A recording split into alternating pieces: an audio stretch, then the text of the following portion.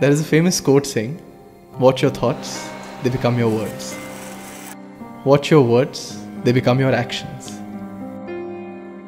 Watch your actions, they become your habits.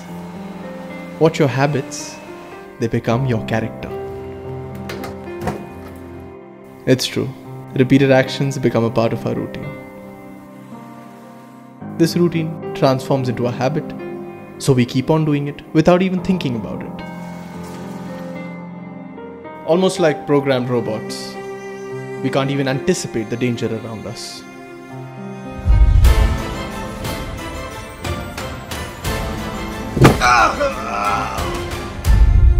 It takes one incident to give us a jolt.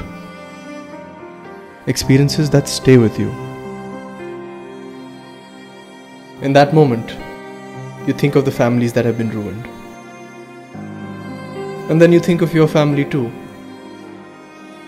Then time passes by. The whole incident is at the back of your mind. Old actions, old habits, old routine, and same old robotic ways. And then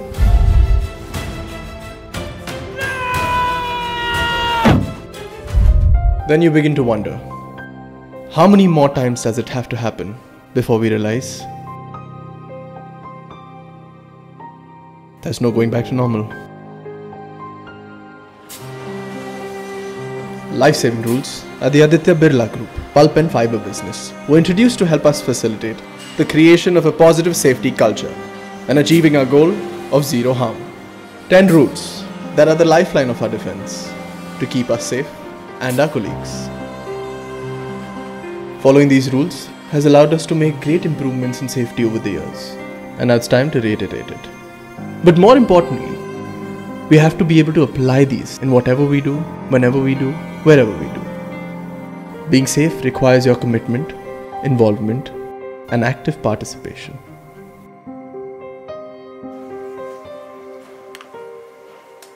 Every employee of the organization must be aware of these life-saving rules and should ensure that they're being implied.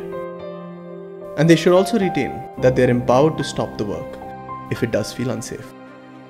Our safety rules and procedures must be a part of our routine, and that routine must become our habit, our character. Thank you. Stop if you see anything that's not right.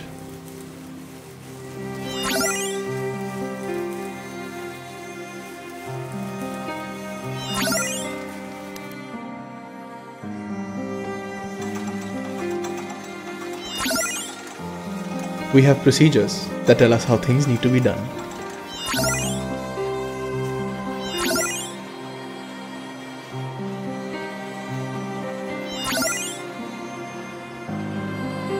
We have safety policies, safety principles, and a well-defined safety management system to protect us.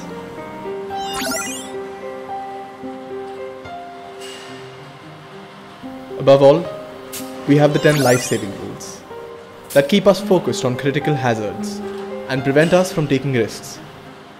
And more importantly, they put a system together so that everyone understands and works safely.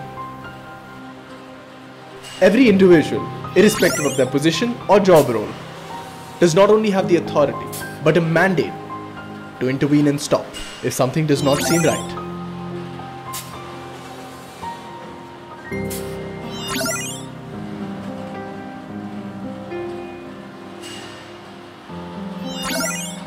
We need to follow these rules, communicate to our peers, business associates, and subordinates. Remember, we need to demand compliance to safety and keep the safety rules etched in our mind.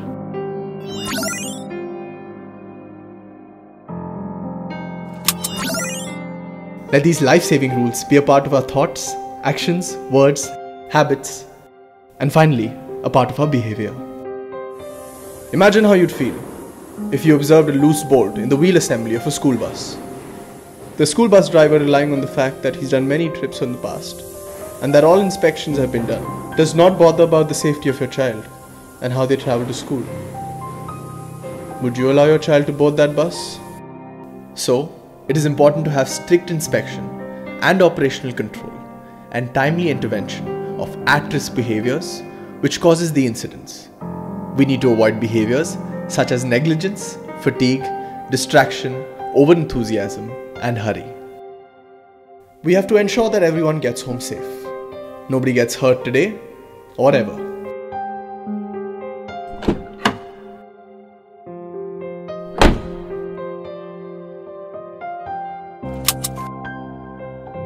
We should feel proud that we are part of the Aditya Birla Group family, and we care for you.